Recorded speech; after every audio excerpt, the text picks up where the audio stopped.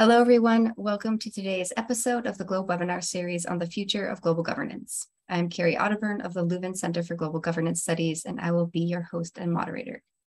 Today, we are joined by Adam Dean, who will be discussing his new book, Opening Up by Cracking Down, Labor Repression and Trade Liberalization in Democratic Developing Countries, published in October of this year by Cambridge University Press. Adam is Assistant Professor of Political Science at George Washington University in Washington, D.C.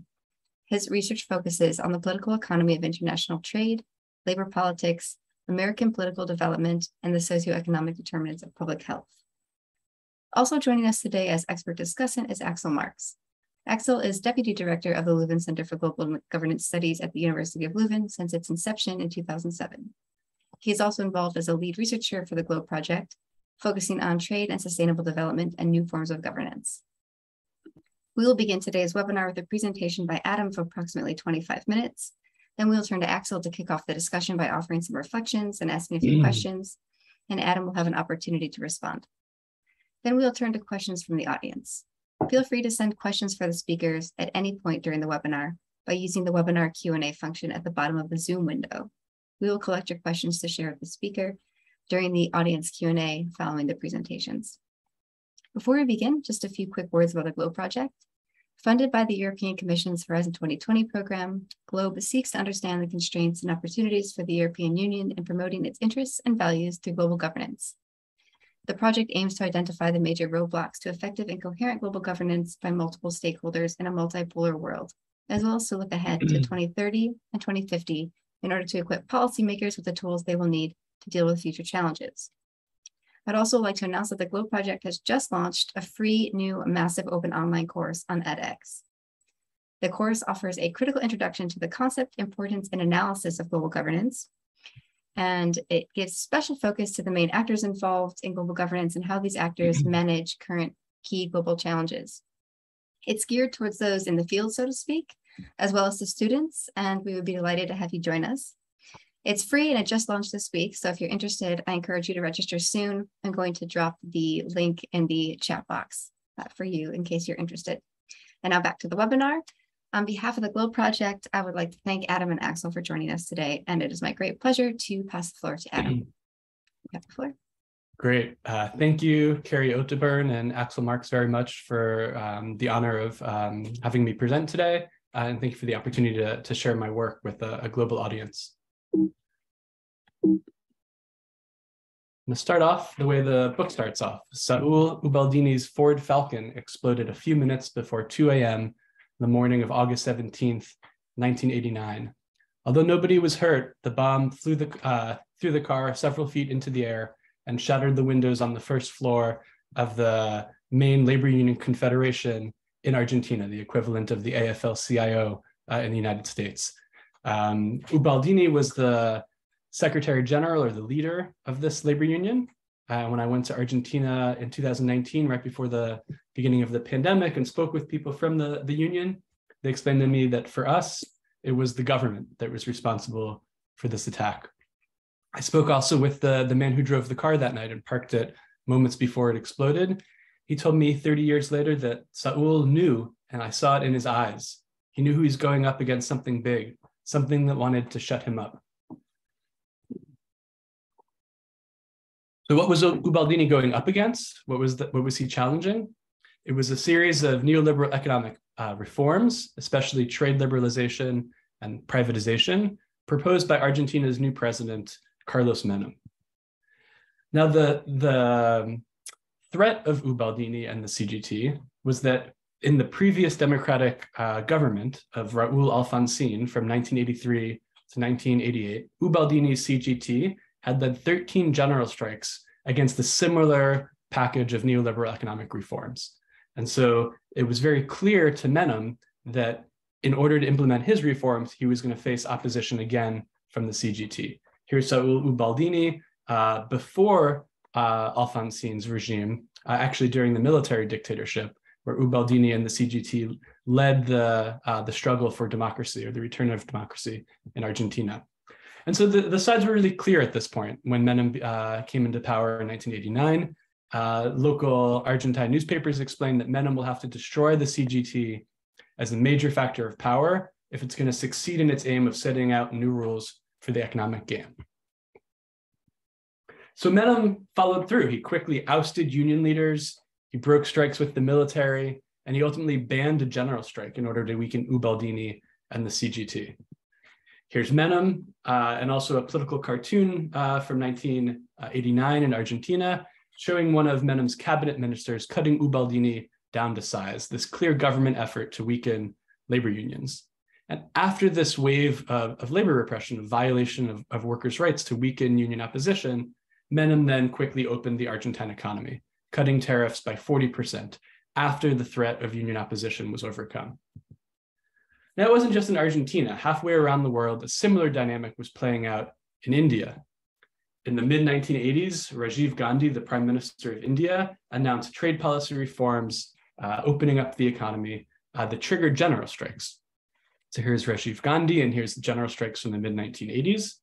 So this is very similar to what was going on in Argentina in the 80s, where Raúl Alfonsin's reforms triggered a series of general strikes that blocked those reforms from being implemented. So we see the same thing in India in the 1980s. Right? So Gandhi, just like Alfonsin in Argentina, backed down in the face of such labor opposition, allowed workers to exercise their rights to strike and protest in this way, and gave up on his trade policy reforms. Now, in the early 1990s, India's new elected prime minister, Narasimha Rao, proposed a similar package of reforms called the New Economic Policy, again, opening up the economy and privatizing many state-owned enterprises. Here's Narasimha Rao, and just like in Argentina, Rao, just like Menem, cracked down on labor opposition. And it was clear to the Indian press that this was going to be a part of the reform process. As the Hindu, a mainstream Indian newspaper, explained in 1992, once labor becomes seriously aroused, like they had in the 80s against Rajiv Gandhi's reforms, it becomes necessary to resort to repression if the reforms are not to be abandoned.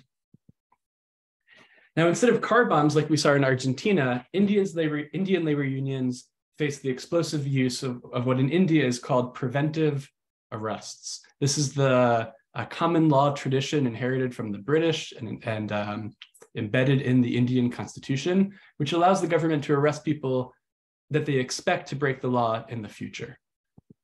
And so what they did here was they used preventive arrests to limit the spread of general strikes in India. So just like the general strikes that had blocked or helped to block Rajiv Gandhi's reforms in the 1980s, Narasimha Rao, when he faced general strikes against his reforms, rather than allowing workers to exercise their rights to strike in this way, he started to use preventive arrests to limit those strikes. So here's a newspaper article from the Times of India explaining that thousands were being held in the week before the general strike. So this isn't people being arrested for breaking the law during the strike somehow, but actually detaining them before the strike to stop them from picketing during the general strike in a way that would spread the strike further.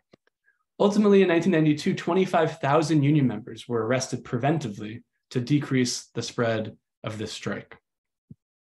And with strikes under control in 92 and 93, through these kinds of methods, this kind of labor repression, Rao then lowered India's tariffs by more than 50%. So again, we see an instance of increase in labor repression, facilitating the process of trade liberalization by a democratic government. So these examples illustrate broader themes. It's not just about India and Argentina, about free trade in developing countries around the world at the end of the 20th century. My new book, Opening Up by Cracking Down, tells these stories of how democratic developing countries repeatedly used labor repression to overcome labor union opposition to trade liberalization, just like we just saw in Argentina and India. Now, to be clear, a couple definitions to get out of the way before continuing the talk.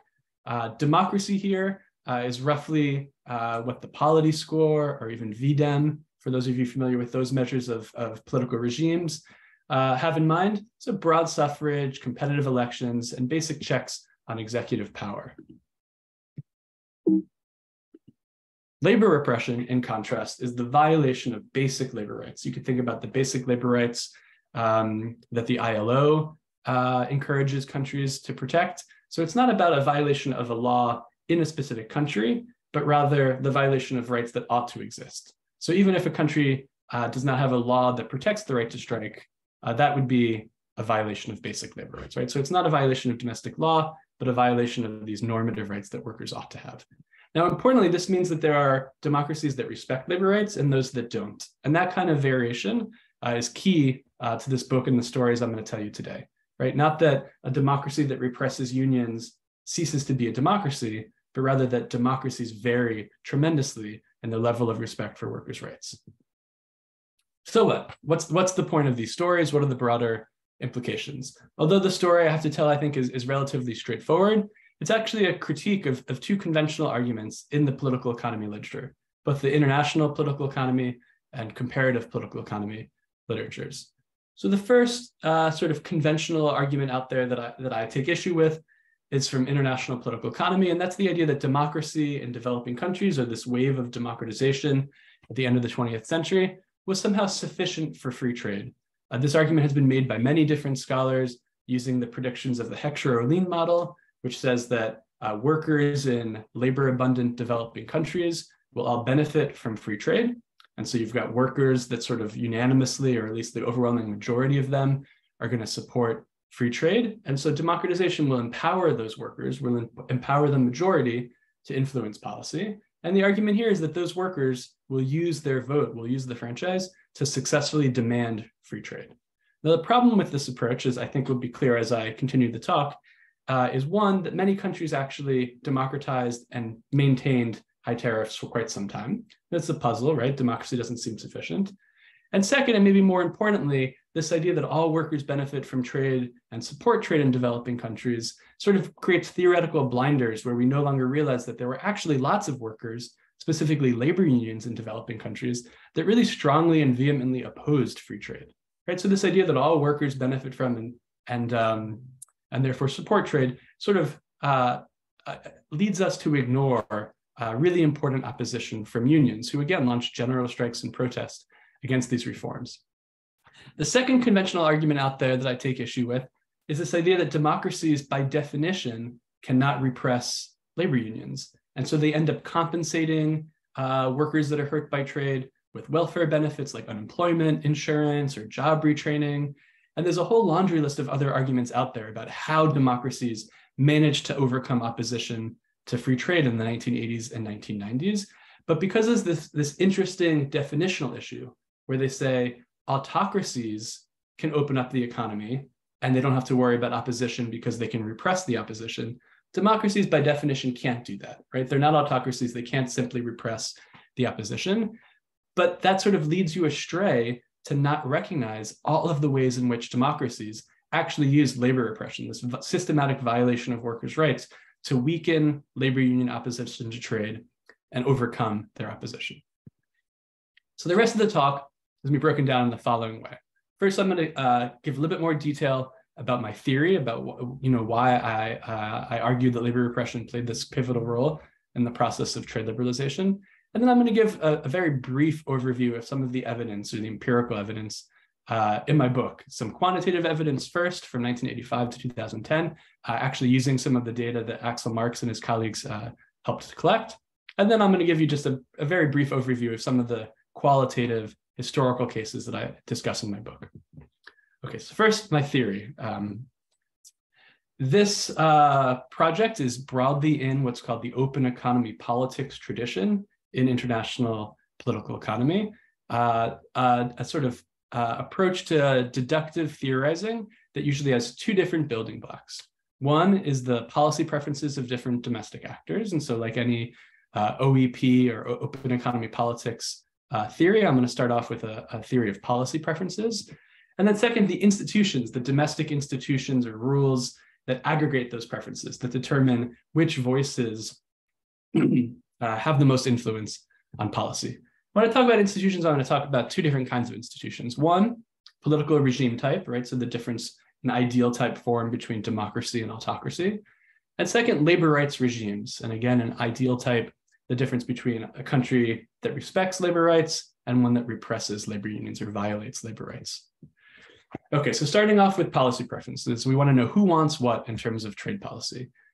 In this book, I build on research I did in my first book, which came out in 2016, which was called From Conflict to Coalition. And in this book, I argue that labor unions are more likely to share the same trade policy preferences as their employers when they have what I call profit-sharing institutions. So just to think about a quick example, if there's a tariff that's going to protect the steel industry, the question is whether or not steel workers, workers in the steel industry, are going to join their employers to lobby in favor of high tariffs.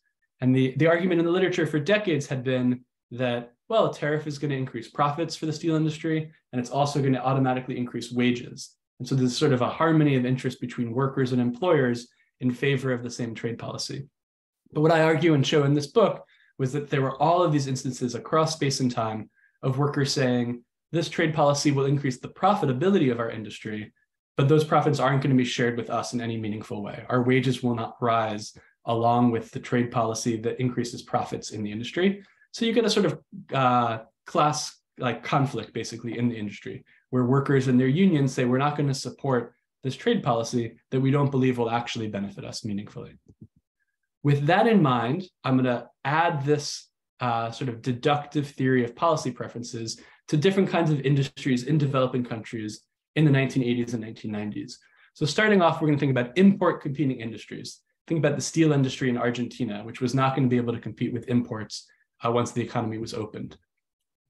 In these industries, in developing countries during this time period, it was very, very common for these industries only to exist because of what was called ISI, import substitution industrialization, a developmental strategy that included both high tariffs, but also something like profit-sharing institutions, government support for strong labor unions in those protected industries, guaranteeing that trade policy like protection that benefited the industry would also benefit workers with strong unions in those industries. So in these import competing industries, I expect capital or employers to favor protection, to maintain closure, to protect their industry, and also to have labor unions that are in favor of protection. These are the unions I alluded to earlier as being vehemently protectionist, based on the knowledge that opening up the economy would lower wages and lead to hundreds of thousands of layoffs often in industrial economies. Now, in export-oriented industries in developing countries in the late 20th century, it was very, very rare, if ever, do you see anything like profit-sharing institutions. The whole developmental model here is based on often maintaining low wages that stagnate or do not grow as productivity and profitability increases. So in these export-oriented industries, we expect to and do often see employers or capital lobby in favor of free trade. They think that lowering the price of imports and increasing their ability to export will be very profitable for the industry. But labor unions in those industries, because of the weakness of unions and the absence of profit sharing, unions are very unlikely to support free trade, which means that overall, labor unions in the country are going to be predominantly protectionist. Unions in developing countries are going to lobby against free trade, and even the workers in the unions in industries where the employers might be lobbying in favor of free trade, we don't expect workers to do the same. Now, in addition to these interest groups based on their industries, we also have a general public in developing countries that past research tells us was generally favorable to trade during the 1980s and 1990s, but for various different reasons. And I don't sort of take a side on this. I'm happy to say that there were many reasons why the general public may have supported opening the economy. There were the promise of lower consumer prices. There's research that links trade openness to overall aggregate economic growth or to job creation. But there's also ideological factors. This is the period of the rise of neoliberalism. Tina is a reference to Margaret Thatcher's "There is no alternative." This idea that after a lost decade, debt crisis of the 1980s, slow growth and high inflation in the 80s and 90s, that many people in developing countries were looking for anything else, that the old model had been discredited in their eyes, and they were willing to support opening the economy. And so there's background support from the public. And again, there's a large literature about these debates. Okay, now what about institutions? Under autocracy, that's the starting point in the 1980s, before this wave of democratization. Under autocracy in developing countries, import competing capital, so like the employers or the management in the steel industry, for instance, in Argentina, dominate policy and secure trade protection, right? There aren't other people in the political arena. It's a small group of industrialists, basically, that are dominating policy. This is sort of the conventional wisdom in my field of political economy. Now, democracy, if and when it came, or democratization, opened up the policymaking arena to new influences beyond protectionist industrialists. Two of the new voices were export-oriented capital, which we just discussed are going to favor free trade, and also the broader demands of the public in favor of trade liberalization, right? So democratization then opens up policymaking to these new voices that are going to push towards trade openness, right? And this is part of the story that's common about democracy leading to trade liberalization in developing countries, new voices that wanted free trade. But democracy also opens up the policymaking arena to labor unions. And as we just discussed in the slides about policy preferences, unions in developing countries demanded protection, right? They represented workers in these import competing industries where they knew that opening up would lower their wages and lead to massive layoffs. Now, the balancing here of whether or not labor unions can counterbalance export-oriented capital and the general public depends on the level of respect for labor rights, right? The more workers' rights are protected, the more these protectionist unions can counterbalance the demands for free trade from export-oriented capital and the general public. Now, all of this boils down to some pretty simple predictions, right? There's all these little micro foundations and moving pieces, but it all boils down to the following. Democracy with labor rights is expected to lead to trade protection or the maintenance of high tariffs. And it's only democracy with labor repression that weakens unions and enables the government to overcome their opposition that we'd expect to see trade liberalization, right? So democracy and labor repression combined to facilitate the process of trade opening. Democracy had the potential to lead to trade liberalization because it empowered these new voices in favor of free trade. But it was only when repression weakened the labor unions that pushed back against it that we actually got the implementation of trade liberalization. Now, you could combine democracy and free trade in two different ways. And I think that this means that there are two different paths, theoretically and then again, historically, that I see play out in democratic developing countries. Path one is labor repression first, then democracy.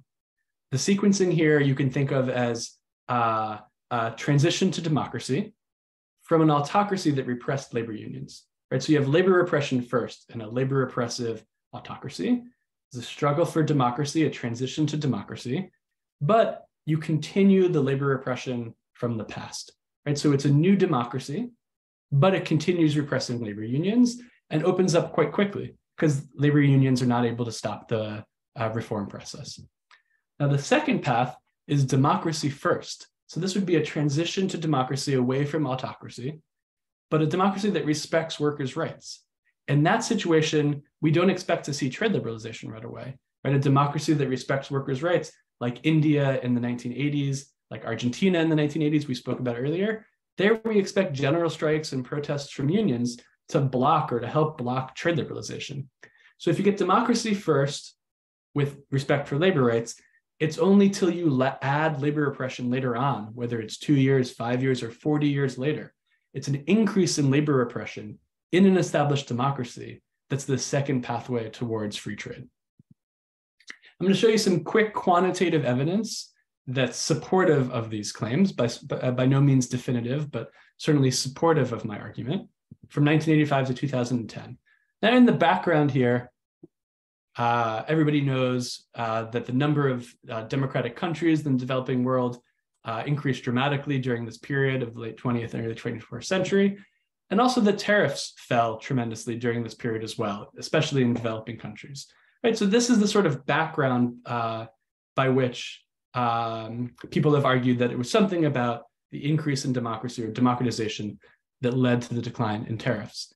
But it really matters, it really depends on the level of respect for labor rights. So here what we see is the change in tariffs over time in all of the countries in my data set that transitioned to democracy during the study period from 85 to 2010. What we see here is that before democratization, that's on the left side of this plot, we see very little change in tariff levels the 4 years before democratization. And then after the transition to democracy, we see two different trajectories. That solid black line are the countries that transition to democracy and have relatively high respect for workers' rights. And the dotted line are the countries that transition to democracy and have low level of respect for labor rights or high levels of labor repression. And we see dramatically different trajectories, right? The countries that respected workers' rights liberalize only a little bit following democratization, whereas the countries that repress labor unions see much greater reductions in tariffs. Just to sort of give you some descriptive statistics, following democratization, countries that repressed unions lowered tariffs 3.25 times more than those that respected labor rights. That's the difference roughly between that solid black line and the dotted line. Now, a little more systematic study of this can be done with regression analysis, cross-national regression analysis, looking at the interaction between the level of democracy and the level of respect for labor rights, and how that explains variation in tariff levels over time. The data comes from sort of obvious places, the World Bank, Polity, UDS, and also the VDEM score, and labor rights, as I mentioned before, from Lena Mosley, but also from Axel Marx and colleagues of yours there in Belgium. And a whole bunch of different controls and model techniques that I won't get into. What I do want to show you briefly are these marginal effects plots. So the y-axis here is the association between democracy and tariffs. And on the x-axis, we have the level of respect for labor rights. What we see here is that at low levels of respect for labor rights, that is when there's high levels of repression, there's a negative relationship between democracy and tariffs. Right? That's that conventional wisdom. An increase in democracy should lead to a decrease in tariffs. And we see that that's the case, but only where respect for labor rights is really low, right? Put differently, democracy or transition to democracy or an increase in democracy is only associated with trade liberalization when there's high levels of labor repression. That's what I called path 1 earlier.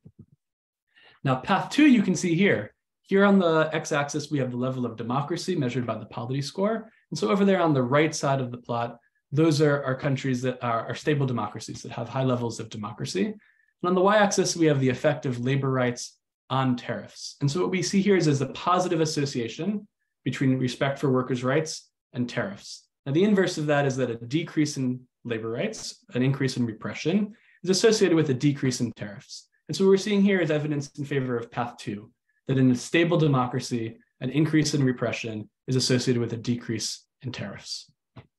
Now, these general associations in the data tell us that there's something to the story, but it sort of lacks a more detailed understanding of the mechanisms that are really linking it. Right? Is it really labor repression systematically overcoming union opposition, or is it just a coincidence in the data? I'll tell you very, very briefly about some of the labor history, the case studies that I talk about in the book in just the last couple of minutes. So the book presents a series of cross-case and within-case comparisons of trade policy reform in Mexico, Argentina, Bolivia, India, and Turkey. And I use these cases to illustrate these two different pathways. Mexico transitions to democracy with low levels of respect for labor rights, and that transition to democracy is associated with relatively rapid trade liberalization. Argentina and India, we spoke about earlier, these are periods where a stable democracy tries to reform, but because of its respect for labor rights, general strikes and worker protests are able to stop those trade policy reforms to maintain protection. So only in a subsequent period where countries with a democratic government increases labor repression systematically to overcome those general strikes and protests that we actually see trade liberalization. We see a similar dynamic in Bolivia in the 1980s. Last, I talk about Turkey in the book, which is a very interesting case because there's this sort of intervening period of 3 years of a military dictatorship that basically wipes out the labor union movement in Turkey. And so when democracy returns to Turkey in 1983, labor union leaders are still in prison, and that new democratic government implements trade liberalization very, very quickly without any meaningful labor union opposition because of the high levels of repression continued from the military dictatorship. So I don't have time to go into any more detail about what I think are the rich stories that I tell in the book. So I'll just conclude by saying that opening up by cracking down presents a revisionist account, both in a theoretical and an empirical sense, of the process through which many developing countries embrace free trade. And specifically, democratic developing countries often used labor repression to overcome union opposition to trade liberalization. And I hope I've piqued your interest enough to take a look at the book in more detail. And I look forward to a discussion with Carrie Otterburn and Axel Marx, as well as answering any questions from the audience. Thank you so much, Adam, for this really interesting presentation. I wish we had a little more time to hear some of those stories, but I encourage everyone to get a hold of the book. Maybe you can read it over Christmas break or something. I'm going to just remind the audience really quickly that you can send your questions to me through the Q&A function at the bottom of the Zoom window. And now we'll pass the floor over to Axel to kick off today's discussion. Axel, we turn to you. Thank you very much, Carrie, and thank you very much, Adam, for a wonderful presentation on a wonderful book. I would first of all like to congratulate Adam on a very important book, I think, and I want to add to the praise the book already received by many eminent scholars. It's a powerful book on trade liberalization and how democratic developing countries engage in labor repression to open up their economies to compete in a global economy. And it adds to this debate about race to the bottom, race to the top of trade liberalization in relation to environmental protection, labor rights protection, and so on. In an effort to pursue export-led economic growth and industrial development, democratic governments constrains and silence labor unions in an effort to reduce labor costs to become more competitive. And I think especially the case studies in the book by Adam make that come to life very, very much. It's also a wonderful combination of theory and empirical investigation. Adam nicely outlined the different theoretical debates he engaged with, and he combines very interestingly quantitative and qualitative analysis and different types of data to make a very convincing argument and narrative, and both through within cases, which are very interesting, but also cross-case analysis. He outlined these two pathways which he identified and on how democratic developing countries use labor repression to overcome union opposition and thereby facilitate the process of trade liberalization, which he nicely explained in the webinar. I want to comment very much on the very well-written style of the book. It's really well written, and the opening sentence, which Adam also showed at the beginning of the webinar, reminded me of the opening of the book Leviathan by Paul Auster. Paul Auster is quite a famous American novelist, and in both books, an explosion starts the story. Somebody and a car explodes, and it really grips you, and you want to know more. And of course, Paul Auster is a novelist, and that's the trick they sometimes apply to get you in a book. But in the case of Adam, these types of examples are really very relevant and interesting to get a gripping description of real life events and what we are talking about when we talk about all the dynamics, mechanisms, and so on, which are behind the theory and the data. And it really illustrates very well the points in the book. And in essence, maybe that's my reading, and Adam can correct me if he doesn't agree, but the book sketches quite a sobering picture about the relationship between democracy, trade liberalization, and union repression. And the book places really union repression at the heart of international trade in democratic developing countries, and the many struggles, I think, civil society activists, union leaders, and so on, confront every day in their day-to-day work. And in this way, it actually adds to the argument of a possible race to the bottom of labor rights protection in a context of economic globalization and trade liberalization. And I think the book has quite important, I think, policy implications, or at least to reflect on them, and especially in the current debates on trade liberalization and labor rights protection. So I will focus my questions mostly on possible implications, and we can maybe also hear from the audience some of the thoughts they might have or questions they might have with regard to that. But before going into the questions on the policy implications, I had a question. If you maybe have something to say, you can give your thoughts about the relationship between trade liberalization and political regime and repression, but maybe from a different angle and set of countries. You highlighted very nicely also in the webinar this with the arrow how democracy and labor repression leads to trade liberalization. And that's, of course, the argument you make. But maybe looking a bit at the other way around, can you say a few things about the possible effects of trade liberalization on a political regime?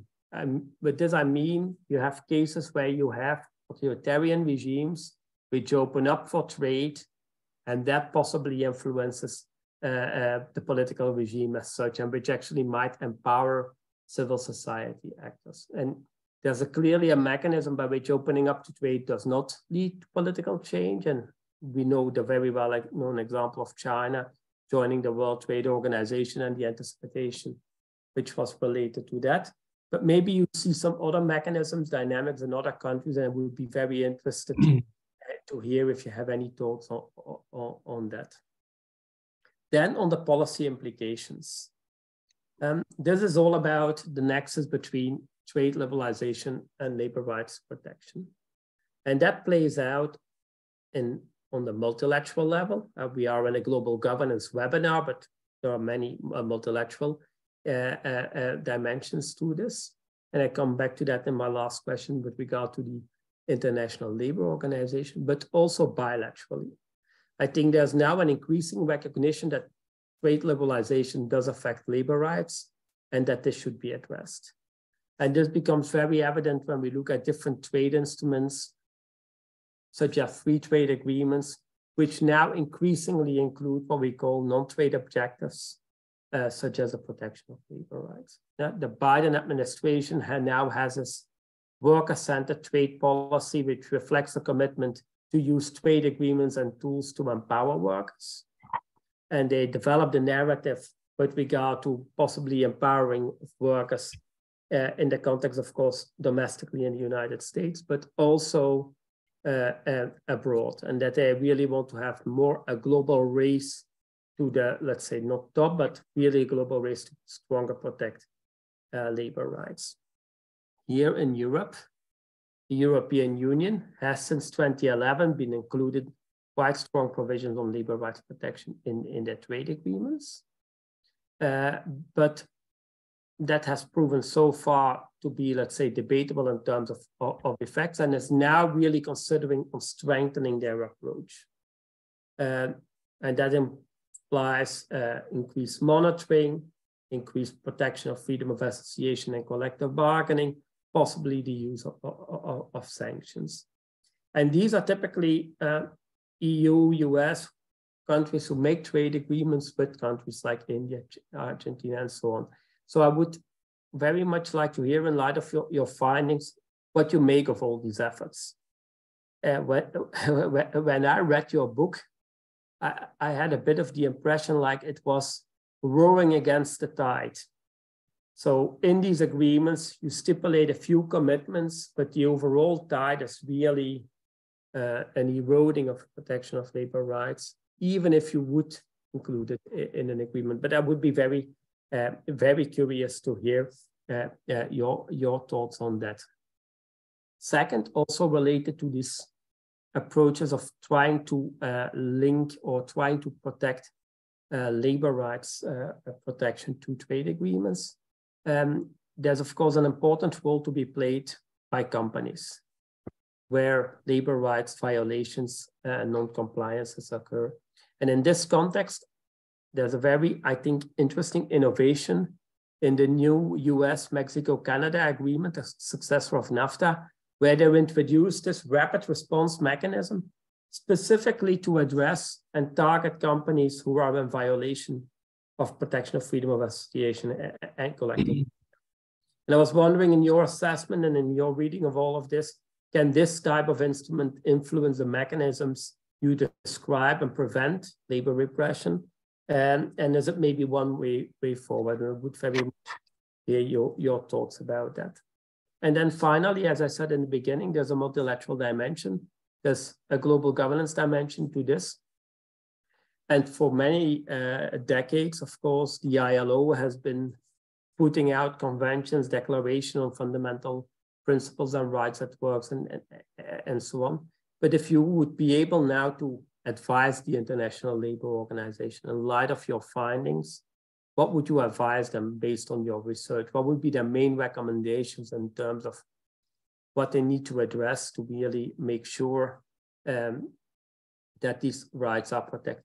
Because as you rightly pointed out in the webinar, these rights you look at are not necessarily already embedded in domestic law, but of course the ILO Declaration on Fundamental Principles and Rights at Work points out that all members of the ILO should strive to ratify and implement the conventions which are included in the Fundamental Declaration. And of course, the conventions on freedom of association and collective bargaining are a very important part of the declaration.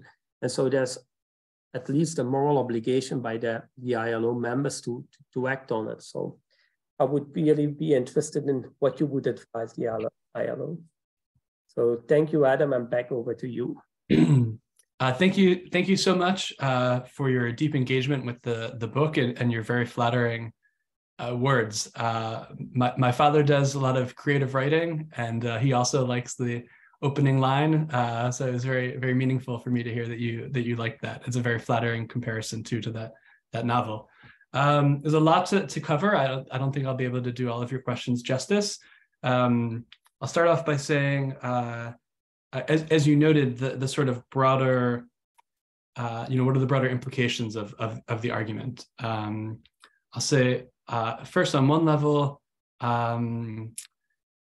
it's a revisionist account, and the goal is to basically say that, like, we don't live in the end of history, this sort of like neoliberal fairy tale that democracy and free trade and the alleviation of poverty and like all good things automatically go together.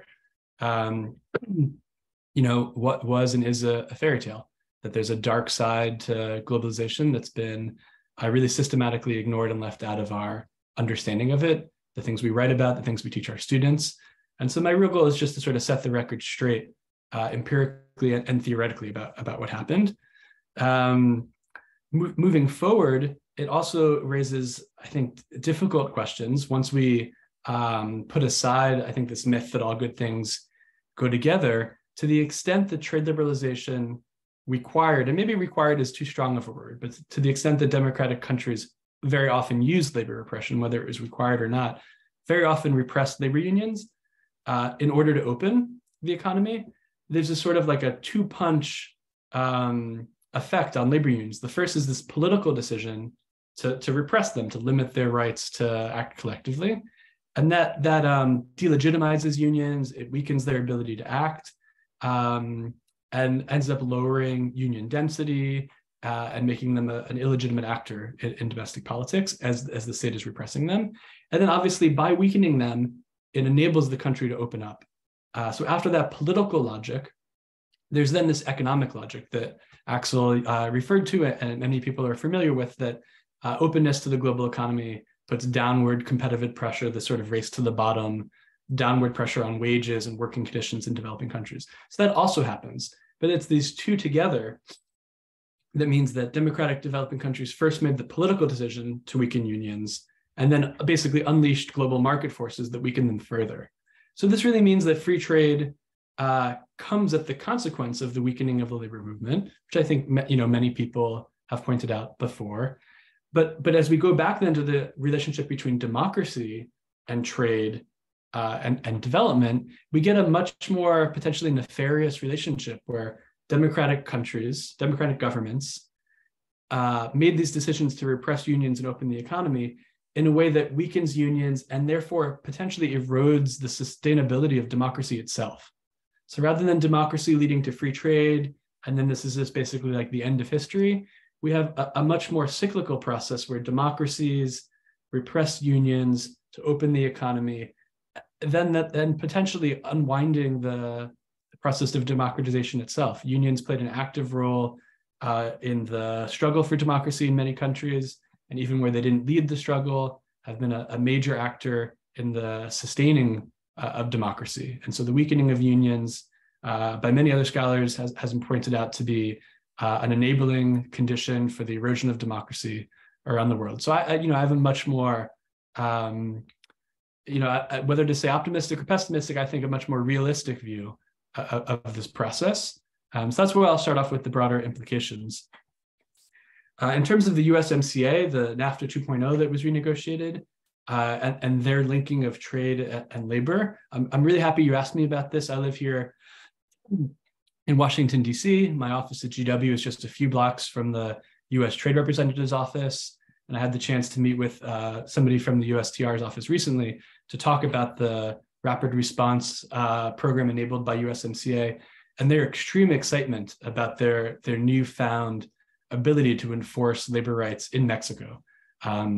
So, I'll basically say to you and the audience what I said to this person at the USTR, which is basically that, this new book that I wrote, I think fits in very nicely as like historical and theoretical background for why what they're doing is so important, right? That the relationship between democracy, trade, and workers' rights is not this sort of like uplifting, all good things story, all good things go together story, but rather there's like reasons to be deeply skeptical about the relationship between democracy and free trade on the one hand and the rights of workers and the uplift of workers on the other.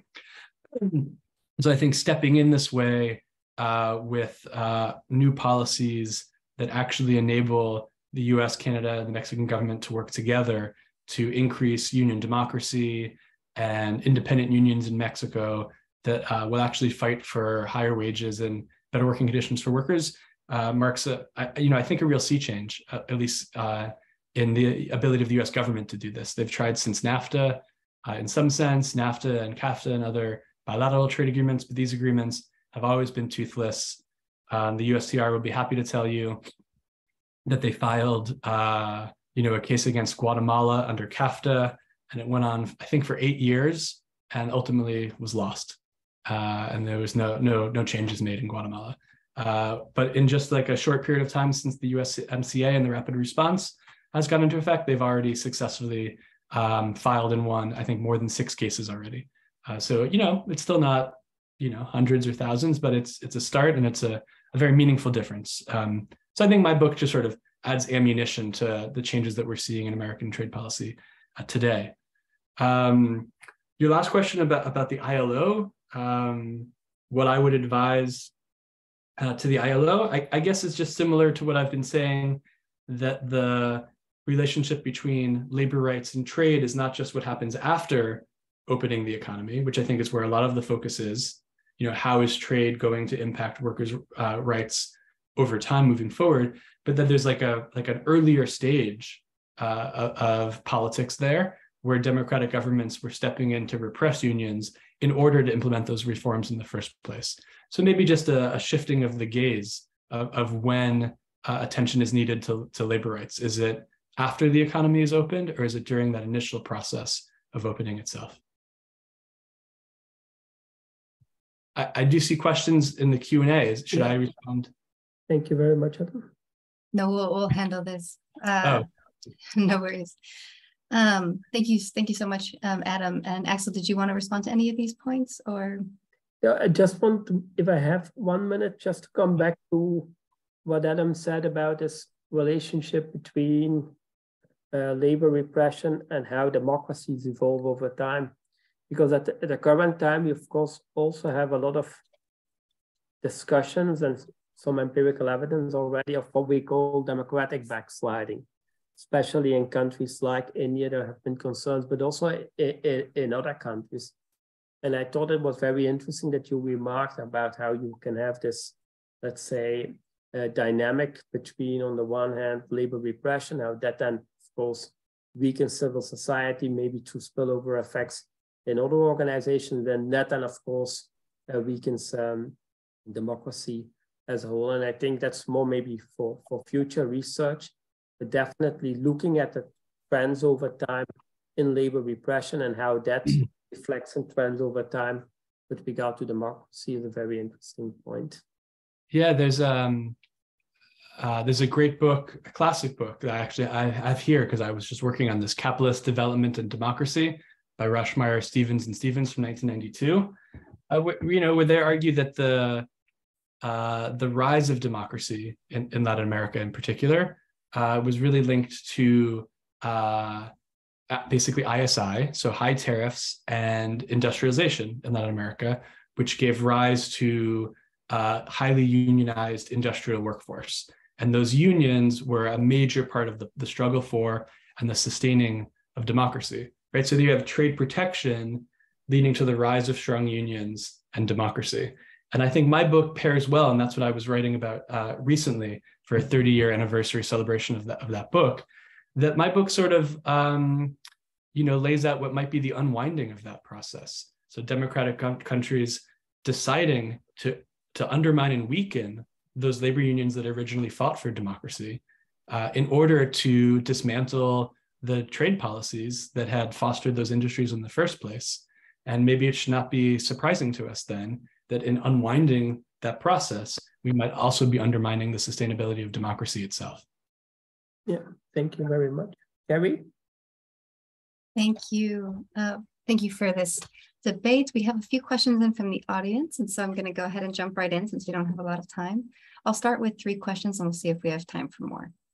All right, so first we have a question from Bacha Kebede Debella. Apologies if I don't get the name quite right. Who is wondering if you can reflect on the role of national political ideology and politico-administrative contexts in the countries that you studied, as well as international actors, and the implications for these for democracy and labor rights and your arguments. And also, can you comment on if there's any role that you saw for multinational corporations in these processes? And then finally, we have a question regarding wondering how the situation evolves. Does labor repression lessen over time after the liberalization process, or does it have to be maintained? And obviously, some of these democracies have already had uneasy relationships with labor rights. Do you see changes as trade policy changes over time and since the 80s and 90s where this all first took place? We'll start with those. Yeah, these are fantastic questions. The role of political ideology. So I mentioned that I see ideology as one of the sort of neoliberal ideology that's really becoming hegemonic in the 1980s and 1990s around the world as a sort of compelling argument for why there was somewhat broad support for trade liberalization in many democratic developing countries during this period. Part of it can be linked to a response to economic crisis in the 80s and 90s. But again, this is the period of there is no alternative, and there's this sort of feedback between political leaders that have decided to implement these reforms or to try to implement these reforms, and the rhetoric they use to explain these policies. Certainly Menem painted the labor unions as backward looking, from a part of Argentine world history that was impossible to return to, that the present and future required neoliberal economic reform. Some people see that as like the rational policy to implement, and other people see that as the product of ideology.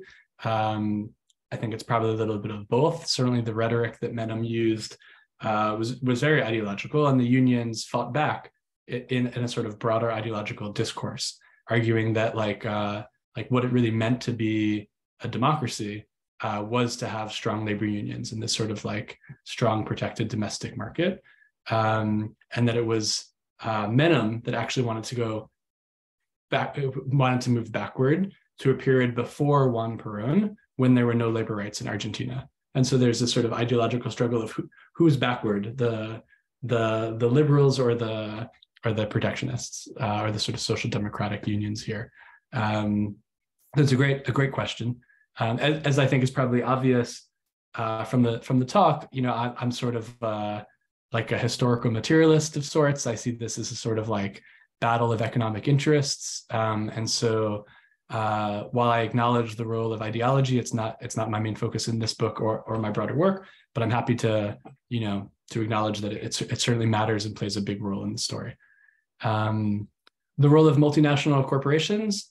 I think I'll just say quickly that a lot of the export-oriented industries that lobbied for free trade in the 80s and 90s following democratization were often linked up with multinational corporations. So not in the sense of like, I don't know what Nick Wolf has in mind, but like certainly globally oriented companies in Turkey and Mexico are linked with companies abroad, often in the United States, and that there's lobbying from those conglomerates and firms in favor of trade. So I definitely see a role for them there. They're not just domestic capital.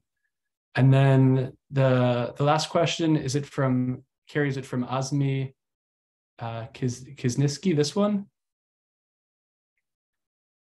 I'm not seeing. No, I'll repeat it. It came in through the chat instead. It is, let me just get to it. Do you have a sense for how the situation evolves after this initial labor repression during these times of liberalization? So since this 80s, 90s period, does the labor repression lessen over time? Does it have to be maintained? I see. It's a great question. I would say that it does not have to be maintained. Often there's a secular decline in labor rights in these countries. And I think that might be the sort of economic logic I alluded to before, right? That once the economy is open, these sort of well-known economic logics kick in of downward pressure on wages and working conditions and workers' rights. But the repression that I really focus on is sort of short-lasting and highly strategic. I didn't get a chance to talk about any of the cases in too much depth, but I go to great pains in the book to show like how conscious these democratic leaders were, especially in Argentina and India. It wasn't just like labor repression here and there. It wasn't like breaking a union to lower wages, to increase competitiveness. It was leaders that were very, very clearly thinking about what happened to their predecessors in the 1980s when they tried to open up the economy, and general strikes and protests from unions blocked those reforms. And they very systematically, over the course of 1, 2, 3 years, a relatively short period of time, basically systematically dismantled and weakened union opposition through like very careful, I wouldn't say surgical, but very like careful interventions. And I'd encourage you to read the chapter on Argentina, where I detail the story of Menem like slowly peeling off unions from that Ubaldini coalition that was opposing his reforms through different measures like outlawing strikes, decertifying specific unions that were aligned with this Ubaldini opposition coalition, ultimately breaking a strike with the military. And all of this is like very clearly linked to Menem's fear of a general strike that could block his reforms the way that the 13 general strikes had blocked his predecessor's reforms. So after that opposition is basically weakened and overcome, and the policies are implemented, then we don't see that kind of continuation specifically targeted to the dynamic that I'm interested in. But I don't want to suggest that it's like a return to some utopian social democracy with high levels of respect for labor rights. It's just that these targeted violations are basically, they accomplish their goal, and then we see them sort of stop. Great. Well, thank you very much for these answers. I hope the audience found them satisfactory. I think that is unfortunately all the time we have today, so we're not going to have time to go into any of the other questions that we have. But I would really like to once again thank our guests, Adam Dean and Axel Marx, for taking part in this discussion, and also to all of you in the audience today for taking part in this webinar. Before leaving you, and especially for those who join on a regular basis, I wanted to inform you that the GLOBE project is actually coming to an end this month after 4 years, and that this is in fact the final GLOBE webinar in the GLOBE webinar series on the future of global governance. But don't fear, we'll be back in early 2023 with a new series that will continue to feature cutting-edge research and books and topics quite related to global governance. And you can look out for that series at the Leuven Center for Global Governance website. You can just search for that online and you should find it. And you can still watch all the old episodes on the GLOBE website at globe-project.eu, which will remain available for the foreseeable future. So thank you all again for joining us today and for making this webinar series a wonderful platform over the past 3 years. Do stay tuned via the Leuven Center for Global Governance Studies website, and I look forward to seeing you all again soon. From all of us at the GLOBE Project, thank you and farewell. Thank you very much. Thank you, Adam. Bye-bye. Thank you both very much.